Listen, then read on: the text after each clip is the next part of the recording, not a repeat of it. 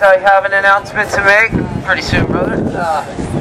On Monday, September 9th, I'll be conducting a Occupy Forum. The topic is veterans homelessness and the war on PTSD.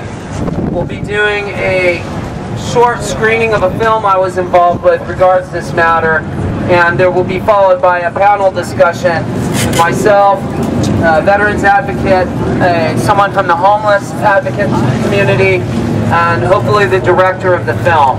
So this will be a very interesting opportunity for people who are wondering exactly why are there so many homeless veterans? Why are we finding veterans going and participating more and more in civil disobedience actions?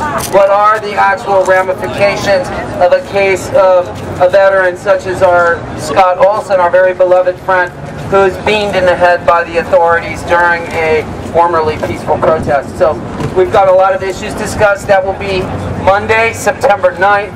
We're doing that at Global Exchange, which is at 16th and Mission, 2017 Mission Street, from 6 to 9. Next Monday? Yeah. This will be next Monday. Oh, the 16th is Jill Stein at Local 2. The 16th is going to be Jill Stein's. Yeah, Cross Street. Oh, the cross street is 16th. You guys, I'm sorry that was so flubbered. On Monday, September 9th, at Global Exchange, the one and only indomitable Pirate Mike will be screening a portion of his film, Battlefield of the Mind, the war on PTSD and veterans homelessness.